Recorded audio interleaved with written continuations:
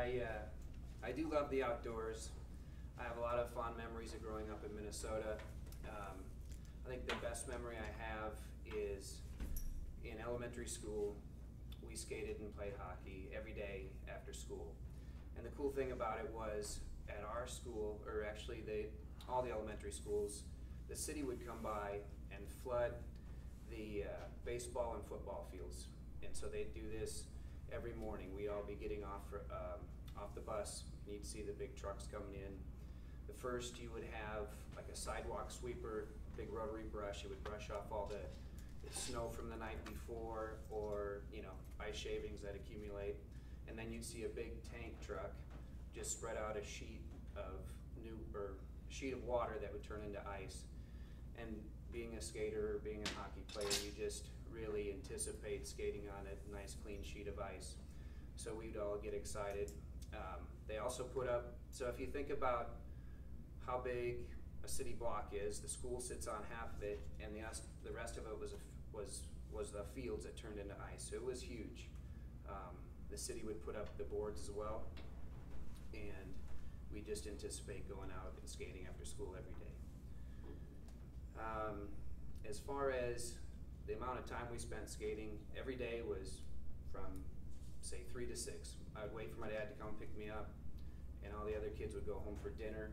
We call it dinner now. I think in Minnesota, rural Minnesota, we called it supper. Is anybody familiar with still saying supper? But anyways, the cool thing about it is, I grew up in this old school. It still had a bomb shelter. Okay, so it was built right around the World War II. In order to access the warming house where we got ready, rested, warmed up, you had to go down a flight of stairs, and they were all covered in wood so you wouldn't ding up your skates.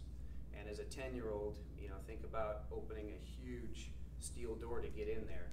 So I always remember the struggle to get in, and you'd walk in, and it would be like walking into a weight room, just a rubber floor. It was really dimly lit. There was a telephone to call home. You had a bathroom, a Coke machine, and a bunch of wooden benches. It wasn't fancy. We all loved it. We spent a lot of hours there. So today I'm going to tell you about my love of the outdoors. Growing up in Minnesota, it's hard not to. I lived in western Minnesota, which is it's land of 10,000 lakes, but there we were in a heavily populated lake area. I lived on a lake. Everybody I knew, I feel like, lived on a lake or had a cabin on a lake. So all we did in the summer was all day long. We were either water skiing, fishing, boating, canoeing.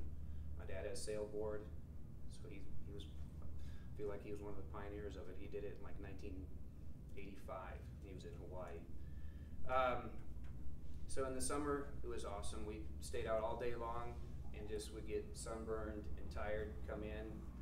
And I think everybody can appreciate the Minnesota summers, but what I hear from a lot of people that aren't from there is, how do you really deal with the winters? And so it's really simple.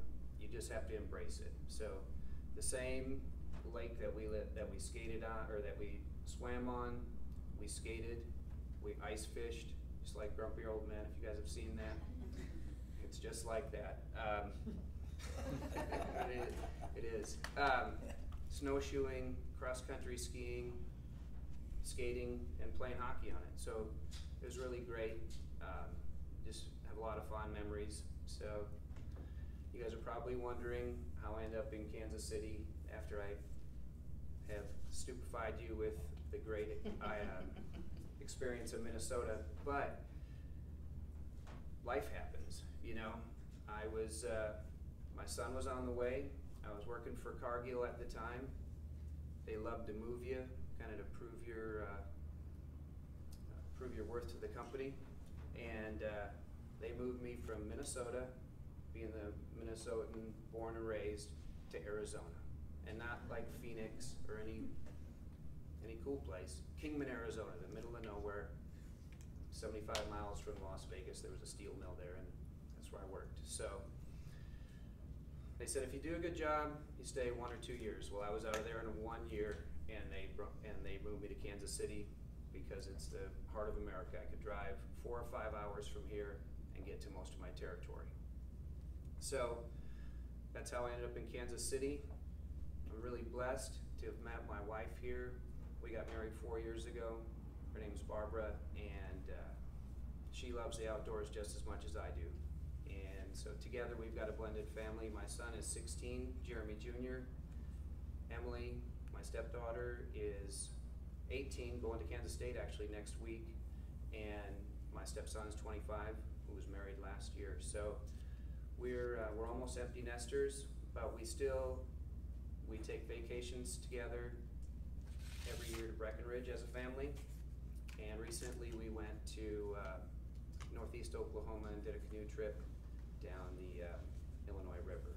So as you can see, I love the outdoors, and so keep in mind when, maybe when you're seeing the Olympics in the next winter, or just if you're seeing a Blues game, know that most of those guys probably grew up on a lake or an outdoor rink.